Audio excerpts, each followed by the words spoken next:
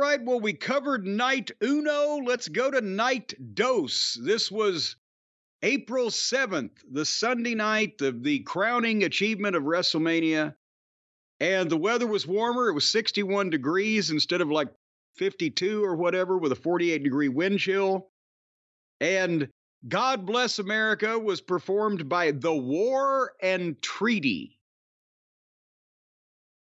That is an odd name, is it not? I mean, I guess the two things go together. You can't have a treaty without having a war first, but would you have named your duo The War and Treaty? Is he war and she's treaty? I don't know whether that was clearly delineated. But also, how come if he's the war and she's treaty, then he gets to be the war where she's just treaty? That would be like the Batman and Robin. I don't know, the war, that kind of works, but either way, not familiar with them, but they did a great job. I thought it was really good. They have some lungs on them. And then here came the other half of the Levesque power couple, Stephanie McMahon, the good one, as we mentioned. She got the entrance, no backlash. I think people have now, they identify her as, again, as we said earlier, as part of the Levesque bloodline. And she said she's the most proud of this WrestleMania of all of them, as it's the first of the Paul Levesque era. And then she led the fans in chanting, "Thank you, Vince." No, come on. Don't tell the people who might not have said that. You'll spread malicious rumors. She actually said she jumped onto somebody else's tagline. She said, "Are you ready?" And then here came WrestleMania. And suddenly, we had about 50 bagpipers and drummers and swordsmen and lords a-leaping and ladies dancing. And here came Drew McIntyre. And Punk on commentary said sacrilege because they were playing Piper's theme song. They weren't just playing any song. They were playing what Piper would come out to. I try not to listen when the bagpipes go, except if it was Roddy playing them. And yeah, and Punk jumped his introduction because he's like, cut that off. But Punk was there joining Michael Cole, Corey Graves, and Pat McAfee, our broadcasters for both nights, did a fine job. And Punk was wearing a suit. Looked like he had just come from a funeral. You don't see some people in suits that often. Lawsuits maybe, but not the regular kind. And then for Seth, George Clinton's worst acid flashback appeared on the stage. The Philadelphia Mummers is what they were. It looked like a few of them would give you a Hummer as they were mumming there. Is that what you thought watching them? The Mummers looked like, a few of them looked like some Hummers. I can't believe you just said Hummers on this show. And it was ridiculous. This scene was ridiculous, but I mean, it was a spectacle. You're going to do it at WrestleMania. And we had Seth versus Drew, but we were 20 minutes into the show before the bell rang on this one. And immediately, boom, Drew McIntyre comes out with a Claymore kick and gets a 2 count. And then with this match, and I got to tell you, I liked it. It worked. But they were doing the Brock Lesnar Big Show match playbook, weren't they? Where it was built around the big moves, the stomps, the suplexes, the Claymore kicks, the pedigrees, a lot of 2 counts, and then selling. But it worked, I thought. And, I'm not, again, going to go blow by blow on all of these back and forths, but they did it creatively and they got all of their moves in multiple times, but there was a reason for each kick or each move failing if it did.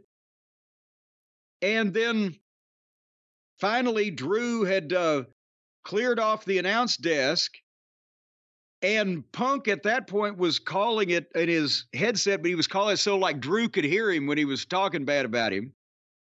And Seth fought up and gave Drew the stomp on the desk, rolled him back in, but Drew McIntyre hit a kick and got a 2 count, and then another kick and got a 3 count. And that was the only The only thing, it was an exciting match with finish because he just survived Seth Rollins' finish on the announce desk.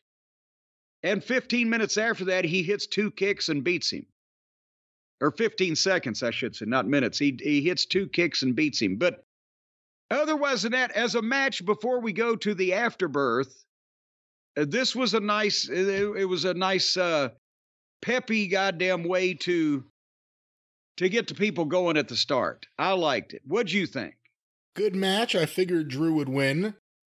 So, up to that point, I thought it was great. Not to say that anything after it wasn't, but I thought it was good. And had a good WrestleMania moment. His wife at ringside. Yeah. Got to show her the belt. So he got to have that moment in front of fans. Whereas Seth was just showing people his Hummers.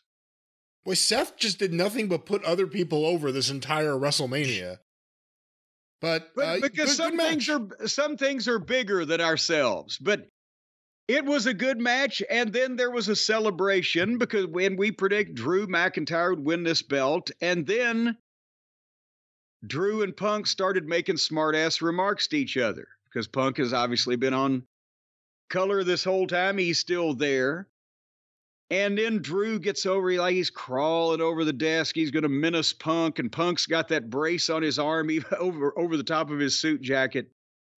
And then finally Drew stood up on the desk right in front of Punk and crotch chopped him and turned around and laughed about it. And Punk leg sweep jerked his feet out from under him, and bam, Drew takes a bump on the desk.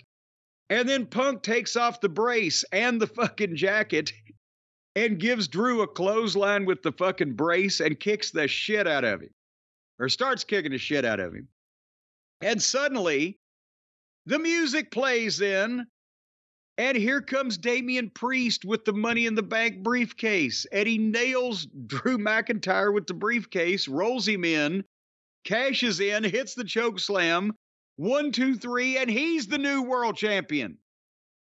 And CM Punk has taken away Drew McIntyre's moment of triumph at his world title win and fucking facilitated the goddamn thing going over to Damian Priest, and Drew McIntyre can't fucking believe it. And so now they've heated that program. And I got to be honest with you, I don't know if Drew or if Damian as Priest is going to have that belt long or if he's going to do much for it. But we didn't see this coming, and that was the biggest thing they could do to heat up Drew and Punk, which is going to be money as soon as Punk's ready. Does Drew come back and beat Damian Priest on Raw? I don't fucking know. After a while, I'm not talking about tomorrow. But, they heated up a money match that they've already got waiting on them. I don't know what's going to go on with the world title. But I like this. This deal was a nice little surprise. This was great. It was a great way to open the show. I guess the question is, how much longer is Punk on the shelf? Because if you can't start building him and Drew into a match that could happen anytime soon, who is Drew going to work with? And then, with Rollins coming out of this, again, another guy they teased stuff with him and Punk in the past, but Drew and Punk has kind of become the thing now. What does Rollins do coming out of this? Well, that's why I was thinking that they might not have pulled the trigger on Gunther for poor old Seth or give him something to do. But with this, you could start building Punk and McIntyre now and not have to have it for 8 to 12 weeks if you do it right. So how long's it been since? It's been since January. It's been 3 months already, 2.5 months. We'll see what happens. But we got a new world champion, Damian Priest. And there's another guy. Now is a chance to do something different with him and elevate him. Let's see what they do. No more of these backstage segments playing darts with his friends. He needs to get a big head and leave the clubhouse for the Judgment Day and have his own private locker room. They got to knock, except for Rhea. Well, she can come in any time. You know what? Him celebrating with the Judgment Day at the top of the ramp was one of the cool moments. Because you could tell that was more real than anything else. Yeah. Like, it's their guy. He's the world champion now. Look at how far they've come from being Edge's two people, just Rhea and Priest in the original Judgment Day. I forgot about that. Tony Khan has made it so I've almost forgotten about Edge. Anyway, speaking of forgetting about things, I wish I could. What was next? Snoop Dogg was there, and then Bubba Ray Dudley came to the ring to be the special referee of what else in Philadelphia? They had a garbage match with furniture of some description. What did they call it? The 6-man with Philadelphia Street Fight. There you go. Of course it had to be. And they put poor Bobby Lashley in there with the rest of this dreck. The authors of Incompetence, Karrion Kross, Scarlett, poor Paul Ellering, he's still there. And they broke a bunch of tables. I couldn't watch this. What the fuck? Did anybody? Well, it wasn't very good, and I don't think too many people cared, and a lot of it's booking related. McAfee said this is the first WrestleMania Ellering's been involved in. He was at WrestleMania 8. Gene Okerlund, the famous introduction of, "Get ready, here they come!" And then the Road Warrior, the Legion of Doom, came out with Ellering for the first time in WWE, and then a few weeks later he found Rocco in the rubble of Chicago. But this match wasn't very good. You know, everyone's talking about CM Punk returning to WWE and guys who have chosen AEW over WWE. Jade Cargill chose WWE.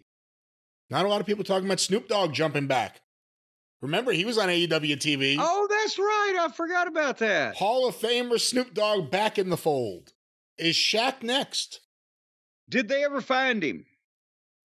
After they put him in the ambulance. I'm telling you, he has to roll up in an ambulance whenever he next appears on one of these wrestling shows just to continue the story. He shows up in an ambulance. The ambulance could pull up, the doors open, and he slides out on wheels and slides right to the ring. This was a Philadelphia street fight. Bubba Ray Dudley got a nice pop, and it was a nice thing to have him there. It was kind of fitting. I'm not knocking Bubba. I'm just knocking furniture matches with underneath talent. But sadly, based on what this was and what it followed, and kind of knowing what else was left in the night, there were certain matches you're like, I got to go outside and smoke a joint now because I don't want to miss anything from the next match. Oh, you're saying that's what the people in the stadium all did? I'm saying that's what I did here in last stadium at Last Manor. Oh, okay. Yeah. I went into the parking garage here at Last Manor. I smoked a joint. I understand you have a full-size replica of the Roman Colosseum in your backyard. Is that true? I'm not confirming anything. Well, LA Knight and AJ Styles was up next in their big grudge showdown. And they had a hot start to this thing, and they had a fight. And I like this again because both these guys can work and they know how to wrestle. They had a quick pace. It was aggressive. And there was no furniture involved. There was no gymnastics. They had a fucking wrestling match. Imagine that, with ill intent toward each other. And I was disappointed that this time, instead of the big leap to the top and a suplex, LA Knight did a leap to the top and a German, and the camera missed the jump. Did you see that? I get you didn't. I did. Did you notice that you didn't see that? No, I did see that. I watched this match. I didn't see the jump, well, but I saw that they missed it. Because, I saw that they missed the jump. Well, most other people might not have known there was and they didn't replay it. He was already up on the top when they anyway. That was his WrestleMania jump. But AJ was a heel. He got heat. LA Knight's a babyface. He makes comebacks.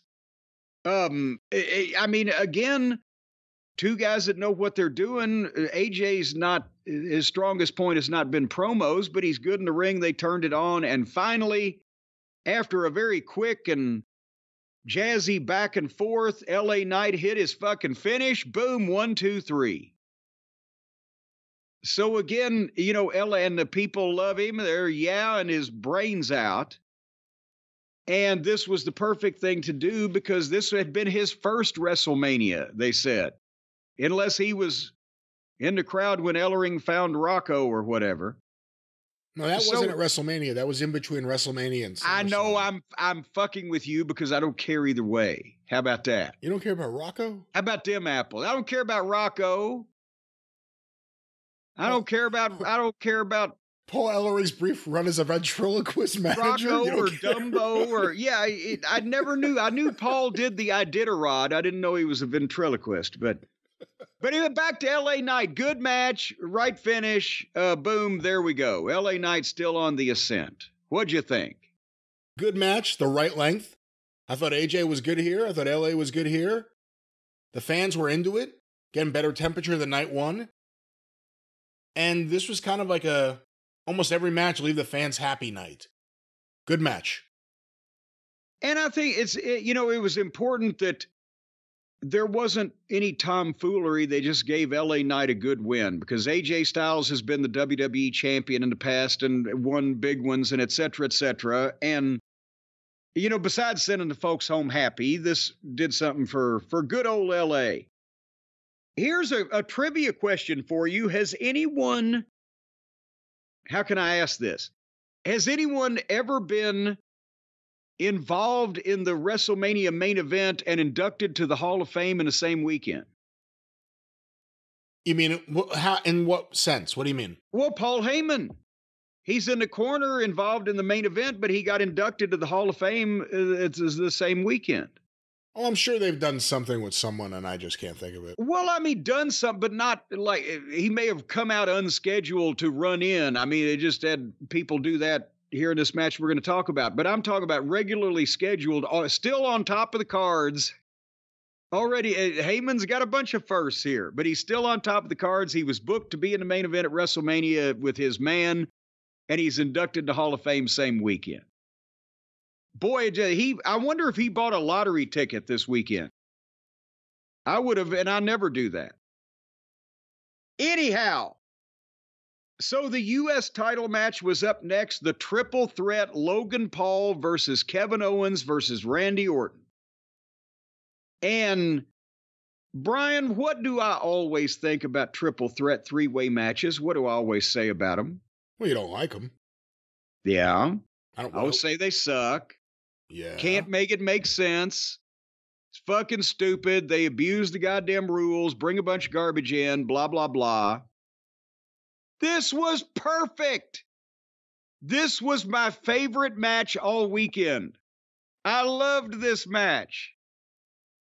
I can't praise this match enough. This match did not offend me. Is that high enough praise for you? I'm shocked. I mean, I know you love not Kevin. I know you love Logan Paul, and he's great. He's one of my favorite guys in there, and you're a big Randy Orton guy, and you've always appreciated the good points of Kevin Steen's career and tried to push him with those. But again, three-way matches. Well, explain why you love this one so much. Because it made sense, and they didn't just do stunts. They had a match that told a story and had some type of logical reason for everything. That I don't know about every single goddamn thing. Somebody will pick, but it was a logical reason for it to transgress this way. Because Owens and Orton had bonded over their mutual hatred of Logan Paul, but there can only be one winner. So at first, even to the point where on the entrance, Owens drives down in a golf cart and then backs up and picks up Orton, and they both come in together. And they both go after Logan Paul, and they do the thing where they drop him on the desk, and they're beating him up together. But then after a couple minutes, both of them go for a cover at the same time and realize it. And fucking Owens is like, are we going to do this now? Only one of us can win. Oh, let's go back to this guy. And as soon as they go back to beating up Logan Paul, Randy tries to RKO Kevin from behind, but he slips it. And then everybody's, ooh. They got the people hooked. They understand what's going on. And then Owen said, you want to do it now? So then they have a big fucking fight. And now Logan Paul has the opportunity to level both of them with a double buckshot lariat. And then I couldn't keep up with the twists and turns of things they were doing, but every time that Orton and Owens would get into it, then that would give Logan Paul a chance to recover and then come back in and be the heel. So there was still a heel, Logan Paul. There were two baby faces, Owens and Randy Orton, but Orton is a snake. And both of them had an incentive to fuck with each other, but at the same time, nobody went out and tried to end each other's careers by pulling out a fucking chainsaw. They were wrestling. And I mean, Logan Paul is fantastic, but it's great for him to be in there with a guy like Orton because at one point they went to trade the forearms, right? The uppercut forearms. And Orton, on the job training, was trying to show him and did end up showing him the rhythm. He's like where to put his arms. He'd grab Logan Paul's arms and put it down. And he'd hit him and he'd try to get him the rhythm exchange. And Logan Paul got it and won the exchange. But it's on the job training for this guy, but he's fucking great. And then Orton gave a double draping DDT to both Owens and Logan Paul. And then they start going to the big fucking 2 counts. And finally, Logan Paul gets his brass knucks. That's the only thing. Can you think of anything else that they really did to exploit the fact that triple threat is a no DQ, besides having the knucks in broad daylight? No. And obviously the knucks also have been established as a thing with Logan Paul. Yes. And that's the thing is they didn't have to put a hat on a hat because it was no disqualification. They didn't have to go out there and tear up the whole goddamn stadium. They did all this athletic shit in the ring in such a way that the people were following the story of the match. And then Logan Paul, out of desperation, gets the knuckles, and he swings, but Orton ducks, but Logan gets him the second time. 2 count. Holy shit.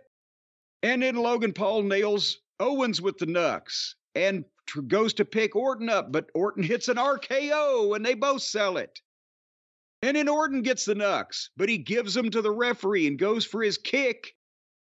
But then the Prime Bottle pulls Logan Paul to safety. Now, can I stop you real quick? Yes. When Logan Paul first came out and the Prime Bottle was on the stage with him, doing like this mediocre dance almost, you're thinking right away, who's in the goddamn Prime Bottle? From the moment he came out, who's in there and what are they going to do? Which one of his stooges will it be? And I actually really like the stuff with the Prime Bottle. It wasn't as goofy as it sounds. Well, yeah, and the Prime Bottle was revealed to be, who the fuck is it? What's the guy's name? He's another one of people in Logan Paul's world. He's a big streamer. That's what they said. He's a big streamer. Well, that's probably because of that fucking bladder kidney issue he's got. But they've got pills for that these days. Anyway, the Prime Bottle pulled Logan Paul out, and then when Orton went out there, the bottle shoved Orton, and Orton just fucking booted the guy about halfway across the fucking ringside, and then picked him up and gave him an RKO on the desk, and then Logan Paul took the opportunity to run Orton into the post, but then Owens powerbombed Logan Paul and stunnered Orton and got a 2 count. But then Owens went for the pop-up, and Orton hit the RKO, and Logan Paul shit-canned Orton to the floor and hit splash off the top on Kevin Owens 1, 2, 3. What a splash, too. Did you see that splash? But this is... I rescind the statements that I've made that it is impossible to have a good 3-way triple threat match because they just did it. It's just apparently exceedingly difficult because this is the first time it's been done. But bravo, bravo, and a small smattering of Future Farmer Association of America applause for Kevin Owens, Logan Paul, and Randy Orton. How good is Logan Paul? Tremendous. Everything he's involved with is amazing. And it's great. By the way, we didn't even talk about, what'd you think of WrestleMania having the Prime Bottle in the center of the ring? Well, I mean, it's not offensive. You know, it's not like that's all you're thinking about when because the show looks so good in all the other ways. It's not like, and they also had the turnbuckle, but it's subtle there. It's there. And then the WWE logo's on the second one, and then the bottle's on the bottom one. And, you know. And then they announced a different drink is now the official energy drink of WWE. And I thought his drink, Prime, was an energy drink. I guess it's not. They said that's now the official, what is it, hydration drink? Or whatever they call it. It's the hydration station. But I thought, is the new official drink the gin and juice? No, that was a different drink that was sponsoring a different match. I think it's C4. That's what it is. See, I thought that was a vertebrae or an explosive. It is. It's also a vertebrae exploding drink, apparently. Well, don't tip it back too far, folks. You'll break your fucking neck. I think the gin and juice should be the official drink because Snoop was sold on the idea. Anyway, yeah, we're moving on. Bailey versus Io. And I've already been cursed in my own home because Stacy said, oh, this was a good match. She had to watch this thing. She's in the art studio. She's working on her painting or whatever. She's got this on. She just likes to watch the girls' matches. Well, I can understand that. Well, hold on. You've never said this before. I know Stacy every now and then would watch some stuff. If she's watching the girls' matches, does she say anything to you about the girls' matches? Yeah, she loved this match. Not just this match, but any of the girls' matches. Well, she loves Rhea Ripley. But no, usually there's nothing to say to me about the girls' matches. I'm not saying she's watching every week. She's watching WrestleMania. She's watching the big hoop-de-doo. If Tony Khan's gonna lay an egg on live TV, she might pop in for that. But point is, she liked Bailey and Io. She was mad that I did not watch this entire thing. I got the general gist of Bailey winning with the big elbow drop. But this was hour number 14 of the wrestling that we had seen in a 48-hour period or less, and I was running low on time and energy. So did you? Good match. Very good match. Io Sky is really good. Break it down for me minute by minute. Yeah, that ain't gonna happen. Okay. Damage Control, they show them each and every week walking into the building when they get there. And if you watch Asuka and Kairi Sane, they're so committed to their characters. And I don't know exactly what their characters are, but I get such a kick out of them. Io Sky is really, really good. Out of all the different women in the ring, she's actually really good in the ring. And this was a good match. And again, this was a night about giving fans happy moments other than Logan Paul. Bailey getting a big victory. The fans loved it. Bailey, new world champion. Except for Rhea, who's the other world champion. That's right. And we got more tag team champions now. At least they haven't split the Universal title up yet, where we'll have 3. We'll see. But nevertheless, they introduced a bunch of celebrities at ringside that I've never heard of in my life, nor even seen their names written down on paper. Am I missing anyone of any note that I should have known? Probably not. Okay. And then Snoop Dogg was back with his cheerleaders in the ring to announce the attendance. Now, the official attendance for night 2, according to them, was 72,755. And Snoop Dogg announced the 2-night total at 145,420, while the graphic said 145,298. I'm wondering if Snoop Dogg just had 420 on his mind and super disposed that over the real number. I don't know. I read an article a few months back that he stopped smoking weed. I think that was a publicity stunt. Was it? Yeah. I didn't pay attention to part 2. I can't remember what the resolution was of it, but it was a beginning of a plug for a new product he's involved in. Oh, I didn't see part 2 of the story. I only saw the first day's story. Well, and I don't remember the rest of the story, so we'll move on and finish the story. See how that worked? We're going to move on to the story getting finished because it was time for our main event for the Universal title, Cody Rhodes versus Roman Reigns, the second encounter at WrestleMania, the rematch from last year. And we got Cody's entrance now with Brandy. Yeah. How about that? I'm happy about that. And he had the long entrance. He gave his weight belt to a small child. He hugged Michelle at ringside. The whole 9 yards. People are ready for this. Another Sgt. Pepper patriotic red, white, and blue outfit. And then Roman Reigns got a choir and an orchestra. And they announced that he's had 31 title defenses in 1,300 and whatever days. What's the math on that? Is that fucking 8 a year, 10 a year? I guess. And they've made it work. That's the amazing part But about it. you know what? But that's the thing, I guess, because that used to be a knock on wrestling in the territory days by the people or the newspapers or whoever that wanted to knock it. Well, these guys wrestle every night. Where do you see that in any other sport? You know, and it is true when the Southern heavyweight title was being defended 250 times a year or whatever.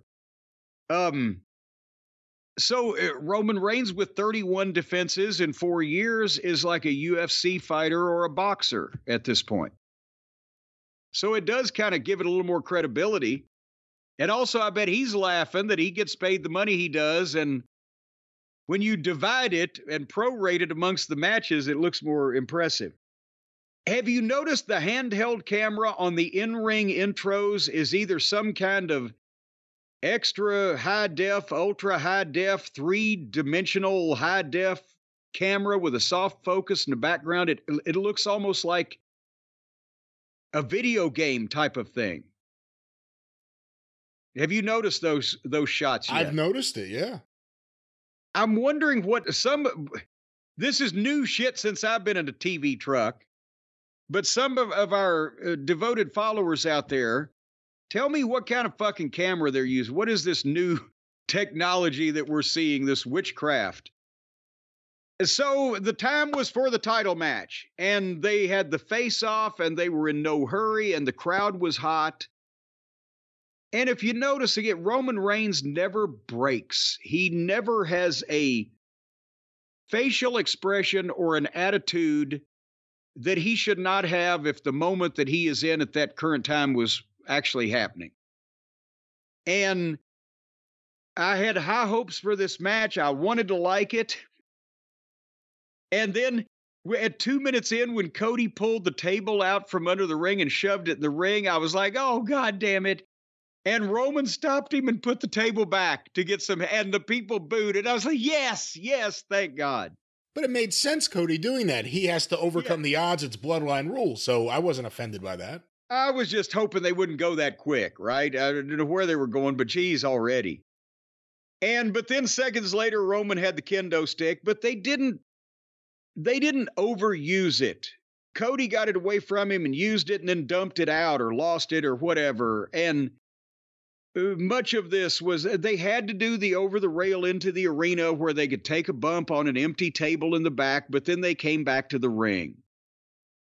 And they built this, and more importantly, I guess they feel like they have to do those stupid things, you know, to satisfy the modern audience. We'll give them a little of this and then get back to business. But they built where Cody even had levels of comeback where he would get a flurry, but then something would happen where he'd get shut down. But then the next time that he had a flurry, it'd be more of a flurry. They built very well through the thing. You know, and again, it was about going for their finishing moves. There was a spot where Roman had nutshotted Cody after he cleared the desk off and powerbombed him through the desk. And they got to the ring and he hit the Superman punch, but only got a 2 count. But then Cody, and they would sell in between these things. Again, it wasn't like the AEW shit. But then Cody might hit the Cody cutter and get a 2 count, or a spear and get a 2 count. But then finally, they teased the moves as much as they hit them with going for the crossroads and blah, blah, blah. And then finally, Cody hits the crossroads, and Jimmy Uso comes in and super kicks him. And then they start doing the kind of thing that they do all the time with the bloodline, but at least they souped it up for WrestleMania here shortly. No, this was great. You can't criticize this. It worked here. That's what I'm saying. You know, it started out, oh, there's Jimmy, oh, there's Solo, but then it gets grander. But Jimmy comes in with the super kick, and he holds Cody for the Superman punch, but music plays, and here comes Jay, and Jay and Jimmy get in a fight, and Jay spears Jimmy off the stage. And so they're neutralized.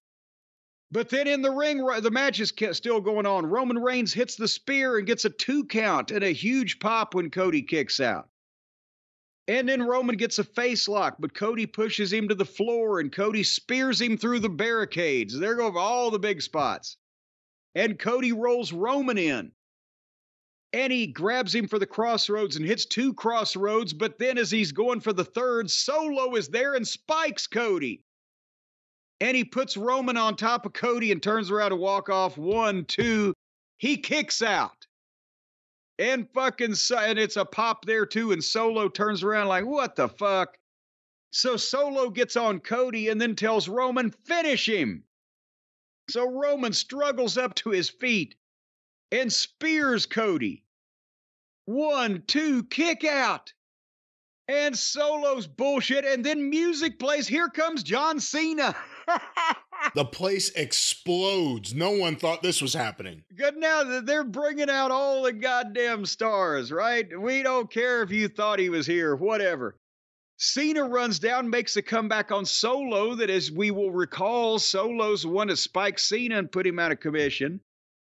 And he gives Roman Reigns the attitude adjustment and then clears the Spanish announce desk off, and attitude adjusts the attitude of Solo through that.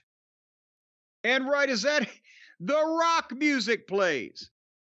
And here comes the Rock to the ring. And now we've got the face-off with John Cena. And the crowd is going batshit. And let's face it, again, I said it was the same kind of shit when Jimmy runs in or Solo runs in. But now you've got Cena and Rock face-to-face as an unadvertised bonus. In Philadelphia, these people are going out of their minds. And Rock bottoms him and says, get the fuck out of my ring. It gets bleeped. He's cursing like he's Shane Douglas in ECW at this point. He's just saying fuck it just to show everybody that he can do it. And he takes his belt off like he's going to whip the shit out of Cena, and music plays. And here comes Seth to the ring with a chair. Well, it's Shield music. That's the music from the Shield. Ah, true. Well, I didn't recognize it. And Seth came out there with blonde hair, dressed like he did in the Shield. But I think a lot of fans thought Moxley, though. In that moment, a lot of fans, when they heard that music, they did think that.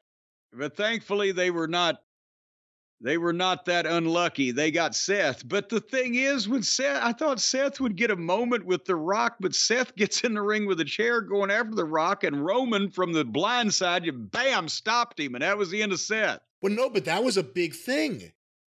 Again, if you... again, the Shield, yes. Well, no, but it's kind of brilliant for the long-term storytelling. No, but I'm not talking about the second time he hit him. I'm talking about the first time he hit him. Oh, okay. Because when Seth was going in with the chair after The Rock, at least there could have been some kind of interaction with Rock there, but Roman just cut Seth off before he got to do anything.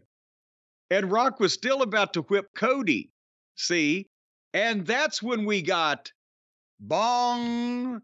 And here came The Undertaker, and the lights are out. And not here came the Undertaker, but bong, you know he's coming. And the lights go out, and when the lights come on, he's already in the ring behind The Rock. And there's where he hits the choke slam. And then the lights go out, and when they come back on, he's gone.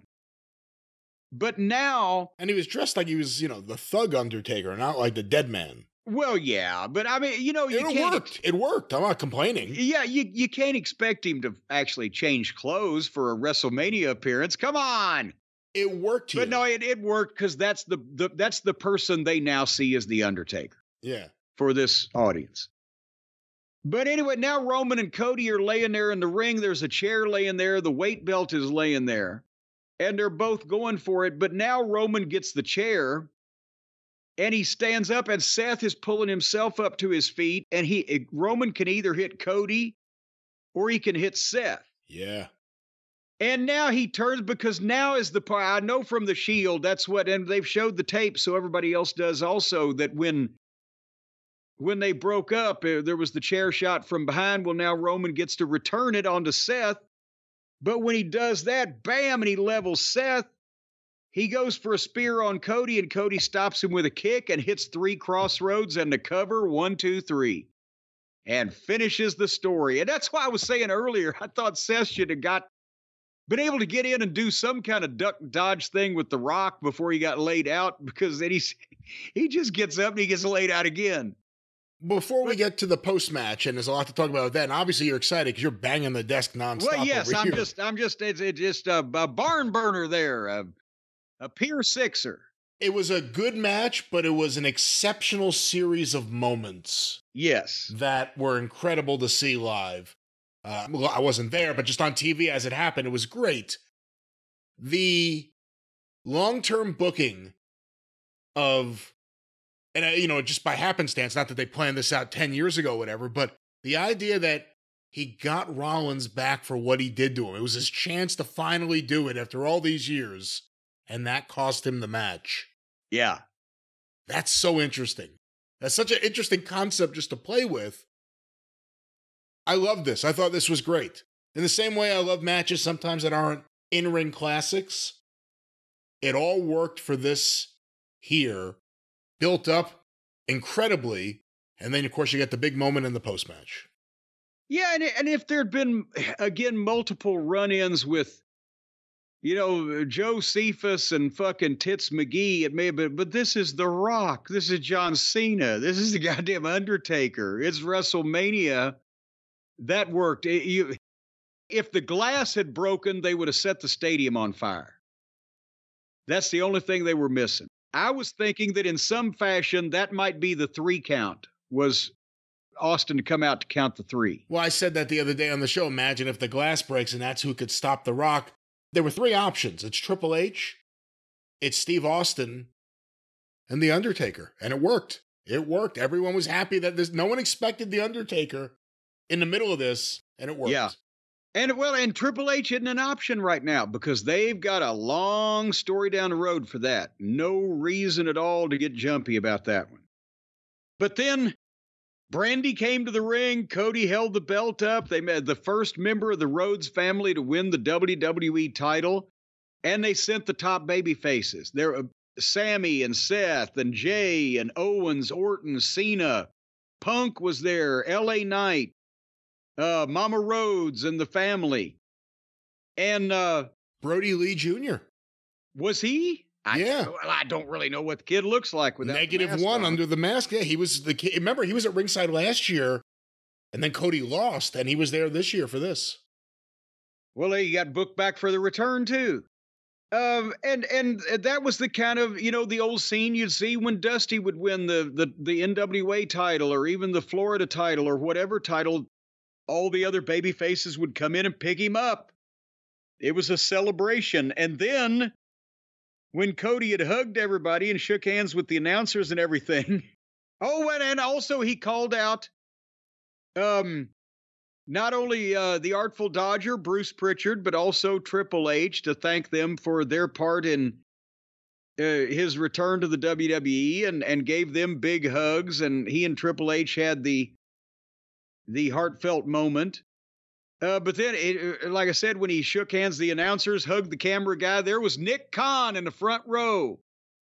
And they had a moment there and a nice little congratulatory deal. So Cody's the biggest star in the business now, it'll always be except for The Rock. But is The Rock really in the business or what, You had to finish your sentence and you started correcting yourself. Well, yeah, because I mean, even if Rock wasn't on the board of directors, I'm just convinced that personality, the magnitude of him, you cannot be a bigger star than The Rock, no matter who's calling the shots. It's just not possible. We're not going to go too much longer just because this already is a giant size episode. We'll record the drive-thru in a few days so we can catch our breath and edit all these shows.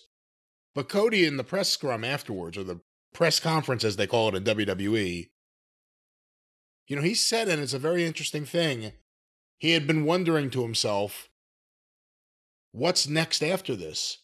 If the whole story of his whole career is the story of the chase, of completing the story of his father, and now he's done it, what's next? So this is going to be very interesting. How do they capitalize on this with Cody? Because he's no longer chasing anything. Maybe The Rock, because of the insults about his mom, pinned him night 1. But again, other than the made-up title that The Rock gave himself, claiming that Muhammad Ali bestowed the title on him, what do you think's next for Cody?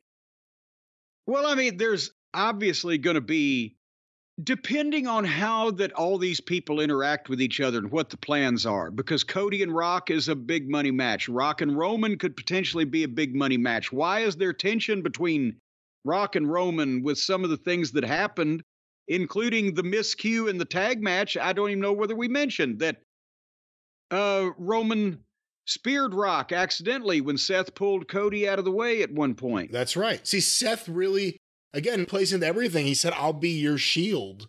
Yeah. He literally was the shield for Cody Rhodes to win the title here. So you've got potentially It's great Roman storytelling. It's really yes. But I'm saying with these matches, you got Roman and Seth, but you got potentially Cody and Rock. You got Rock and Roman. You got Roman and Seth. You have a rematch with Roman and Cody that could go to Saudi Arabia. You Stephanie versus Gewurz. Oh, come on now. Heyman is the referee. You have Orton as established as a top guy, being kind of a wild card that could be involved with Orton or with Roman or with Rock. Potentially, there's all these other names. Logan Paul, what the fuck is going on? We don't know how they're going to tell whatever story they're going to tell between Rock and Roman, whether they're going to stay aligned, split up, who's going to go what way, where first. But depending on that, they've got a lot of shit that they can pull out of their bag right now. Here's another thing, and I know Triple H said that the draft is coming up, so they're going to continue to do that. It always is a big ratings night for them. Which champion is on which show? Well, because Cody was on Raw, and now he's the champion of the guy who was predominantly only on SmackDown, and Priest and the entire stable are on Raw until they're broken up in the draft. Well, and again, how does it affect toward the end of this year? Because what are we, 8 months away from a lot of shit changing with them going to the Netflix thing starts in 8 months, right? In January? It starts in, I believe they leave TV in October, I want to say, and they return to Netflix in January. Yeah, but they don't leave all of TV because the other show is still, I'm so confused, but they're still going to have a show on fucking USA. Is just going to be the other show, right? What the fuck is they're going to be all over the place. And what about Gunther? Gunther lost this title, but he's been so dominant. Could he immediately be put into a situation where he is a potential challenger, and he and Cody, that could be incredible because Cody can sell his ass off. So they got plenty to do to keep busy. Well, night one, maybe a bit underwhelming and cold, frigid. Night two, a night of happy moments for the fans, and you know, Cody got the kind of celebration and not too many guys have gotten over the last 30 years. Sting got it at the Bash in 90. Obviously, Dusty always got it. How many videos of Manny Fernandez hugging him in the ring are there? Manny Fernandez should have hit the ring and hugged Cody.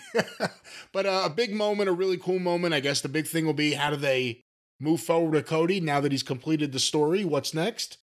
And with the bloodline, especially if Jacob Fatu's on the way, it can go a whole bunch of different ways. So a lot of interesting things coming out of WrestleMania. And you know, Jacob Fatu did not debut because, remember, I said you don't debut a secret weapon in a losing effort. And it'll be interesting to see whether that's an immediate follow-up on the Raw that happens tonight as we speak, the Raw after WrestleMania, or whether this is something he's going to filter in and play into something some other way. But we'll find out. And when do we finish our story? When are we done with these programs? We're done with this program right now, unless I could check for Twitter and see if there's any big news happening. We're never really done, though, because there's always another one to do.